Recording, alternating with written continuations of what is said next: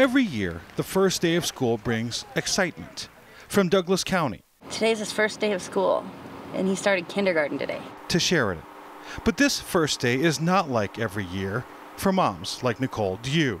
Yeah, well, for me, it was more the nerves with COVID and everything, but I knew they were taking all the precautionary measures, so it definitely eased it. Alice Terry Elementary and Superintendent Pat Sandos had a plan for Sheridan schools to limit classroom sizes and keep kids 6 feet apart. I understand the anxiety. I think we all have a little bit of anxiety. This is new to all of us. They're making them wear their masks. They're constantly sanitizing. They're making sure everything's safe and clean for them. But it's been a little bit of a different opening, but still is exciting.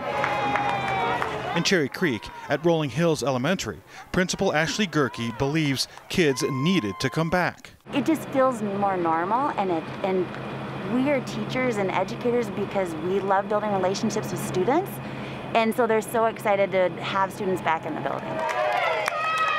And the good news for all schools from Douglas County to Cherry Creek to Sheridan. I think about when I went to school, we all got on a bus, we sat next to our friends within a 3-inch space, and you're right next to each other. The state is reporting a decrease in daily COVID cases. I'm encouraged with the numbers being down. I think it's a great time for us to start. So we're going to take advantage of that and really make the most of it. Did you have a good day? And provide the first of many days with hopes that kids can learn while keeping the pandemic at bay. Ready? As long as they keep up with all the protocols that they have set, they'll be all right. Nelson Garcia, 9 News.